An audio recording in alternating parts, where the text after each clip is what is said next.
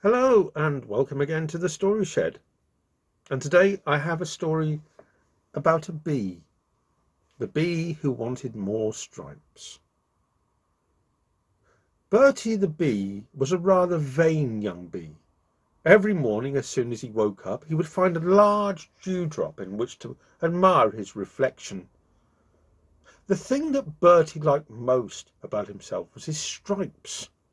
He thought stripes were the smartest, flashiest fashion accessory any animal could have. He just wished he had more stripes, but he only had a couple. Still, he thought, they are very fine stripes. Then he had an idea. What if he could get more stripes? He would be the stripiest bee around, and then everyone else would admire him too. I know what I'll do, he said. I'll ask some other very stripy animals how they got all their stripes. Maybe I can copy them. He buzzed off through the wood, looking for striped animals to ask. He flew across the fields and then the sea, and at last he reached a place where there seemed to be quite a few striped animals. The first animal he approached looked like a striped horse. "Hello, Neddy," said Bertie, landing on the beast's nose. "I'm not a horse. I'm a zebra." "And get off my nose," said the zebra crossly. "I do beg your pardon," said Bertie. "I just wanted to ask how you got your stripes." "Well," said the zebra, "I used to be all brown. Then one day I came across a piano in the middle of the plain. As I walked past the piano, its black and white keys started to play a tune all by themselves. Then I looked down and found I'd turned black and white too. And if you believe that, you'll believe anything." And with that, the zebra laughed and trotted off. Bertie continued on his way. Now he could see a large striped cat. "Hello, puss," said Bertie, landing on the creature's back. "I'm not a cat. I'm a tiger. And get off my back," growled the tiger. "I'm so sorry," said Bertie. I just wanted to ask you how you got your stripes." "Well," said the tiger, "I used to be all yellow. Then one day when I was a cub, I was playing with a ball of black string, and I got all tangled up in it. And that's how I got my stripes. And if you believe that, you'll believe anything." And the tiger started to laugh as he stalked off. Bertie continued on his way. Soon he could see a long striped worm slithering through the grass.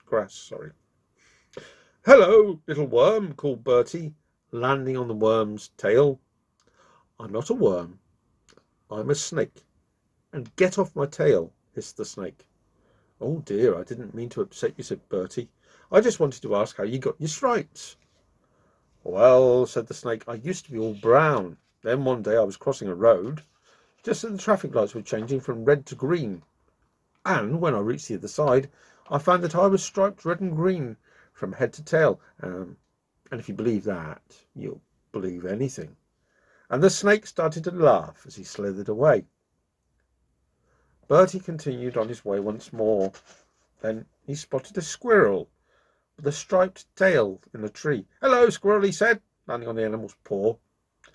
"I'm not a squirrel. I'm a ring-tailed lemur. And get off my paw," said the ring-tailed lemur angrily. "I do apologize," said Bertie. "I just wanted to ask how you got your striped tail." "Well," said the ring-tailed lemur, "my tail used to be all white. Then one day I was playing hoopla with my friends. I said they could use my tail as a target, and so they threw all the rings onto my tail. But they got stuck, and that's how I got a striped tail. And if you believe that, you'll believe anything." And the ring-tailed lemur started to laugh as he scampered away. "Well," thought Bertie, "I'd better give it a go." First, he looked for a piano on the plain, but to no avail. There just wasn't a piano to be found. Then he looked for a ball of string, but he couldn't find one of those either. He did find a set of traffic lights, and he buzzed backwards and forwards in front of them until he felt quite dizzy. But he still had the same number of stripes. Finally, he called out, "Anyone fancy a game of hoopla?" But there was no reply. It was night time and all the animals were asleep. "Oh, I'll just have to make my way home," thought Bertie sadly. He flew all through the night and arrived home exhausted in the morning. Just then he met Clarice, the wise old bee. Clarice said, "Bertie, I really would like some more stripes, but although I've asked lots of stripy animals how they got their stripes, all they gave me were silly answers."